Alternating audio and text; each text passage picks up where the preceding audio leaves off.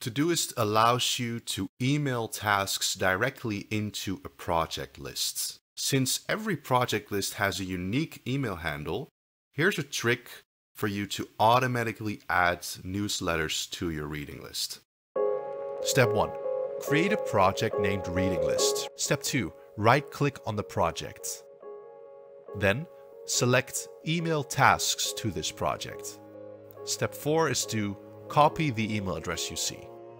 Then, open your email client, and I will use Gmail as an example here. For step 6, navigate to your email forwarding settings. In Gmail, this is called Forwarding and POP/IMAP. Then, press Add a Forwarding Address. Paste the Todoist project email address you copied in step 3 in the To field. If Gmail doesn't accept it, make sure to only paste the address between the brackets. Sometimes Todoist gives you a weird non-functioning address that won't work here, so only the ones between the triangle-shaped brackets. Step 9 is to open the Todoist project you selected and find the tasks which should include forwarding confirmation in the title.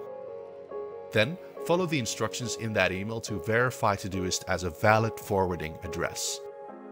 Back to Gmail, go back to Forwarding and POP/IMAP to select the option to create a filter.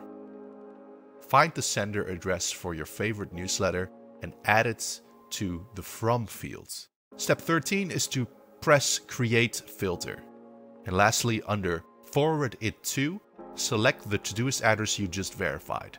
You can also choose to mark the email as read and archive it automatically from here, effectively skipping the inbox. A couple of notes here. First of all, it does not work for emails you've already received. Secondly, it needs to be done with care. You don't want your Todoist account to be filled up with useless clutter after all. Make sure you only allow email addresses to forward emails into Todoist that you actually trust. An alternative, more manual way of doing this, which allows you to keep a bit more control, is to add one of those project list email addresses to your favorite contexts and then forward emails into there manually. And of course, this reading list trick is just an example. You could apply this same methods for various other use cases that involve email, and I'm excited to hear from you guys what you can come up with.